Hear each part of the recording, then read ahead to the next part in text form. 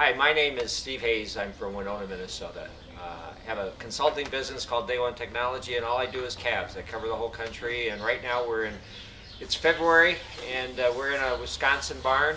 This is a maternity pen area, and a recently born calf in the last 10 to 12 hours is next to me here, and we're going to talk a little bit about calves. And how can producers protect their calves from the risks that you're speaking about? What products and kind of other key management steps are important? Well, we've all heard it, and we've heard it a lot of times, but mother's colostrum is as good as there is when it comes to transferring the antibodies from the cow into the calf. The calf isn't born with any antibodies, and it needs to get it through colostrum from the cow. So that's certainly the most important thing that we can do. There are other products on the market. There's vaccines we can give to calves. It takes those vaccines a while because the calf has to actively respond to the vaccine to make the antibodies, which will then fight the disease. There's also passive transfer system products. First Defense would be one example of those that come already with antibodies that are protecting the calf immediately against diseases, in that case E. coli and coronavirus. So there's supplemental products that can be used, and especially if you're having any problems, they can help mother's colostrum.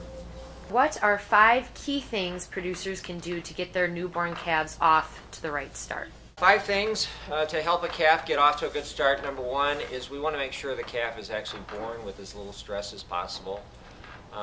Life's busy on a dairy farm, and it seems like sometimes we want to pull the calf before it's ready, or maybe we don't intervene soon enough. So trying to avoid dystocia on the calf when it's born is reducing stress, very important.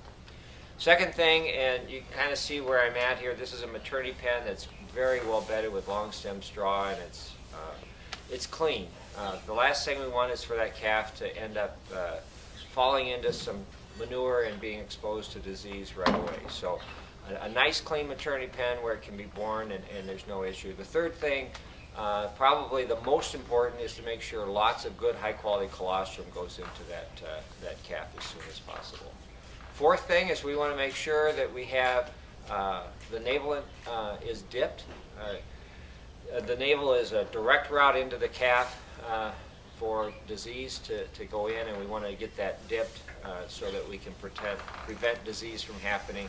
And lastly, that calf has been kind of in a hot tub for a long time, and it hasn't had to regulate its body temperature. It's February right now, and that calf comes out, it's sopping wet, and so we want to put that calf someplace where it can warm up, dry off, and be ready.